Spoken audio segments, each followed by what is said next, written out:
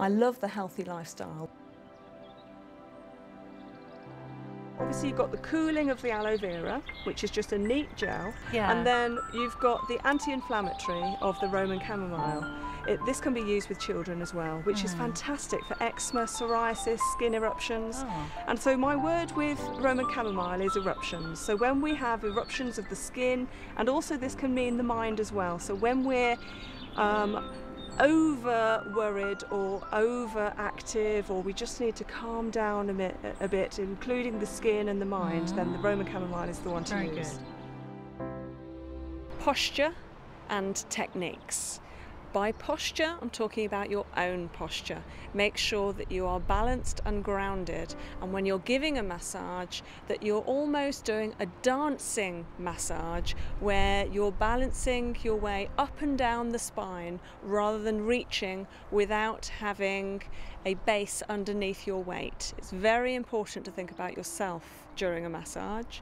And secondly, your techniques. Use your whole toolbox of all the different massage techniques, including the effleurage, pétrissage, and the knuckling, the vibration techniques, in your little toolbox to be able to treat that back, neck and shoulders.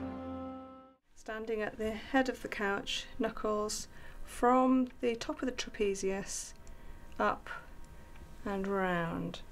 I will be working on this area again when Bafar turns over, but at the moment, with the whole back of the neck exposed, it's really lovely to have this area massaged very gently, because of course she is lying on her front. I don't want to be pressing her head more into the face hole of the couch.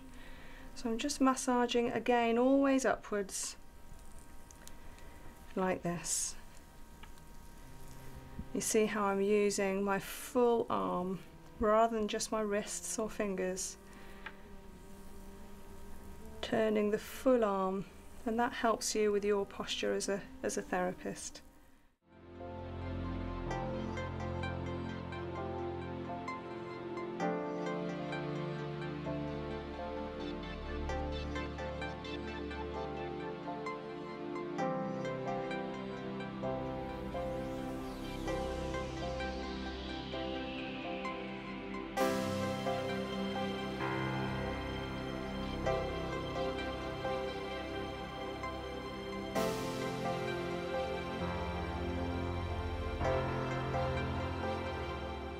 So now that Bafar has turned over, just need a little extra oil.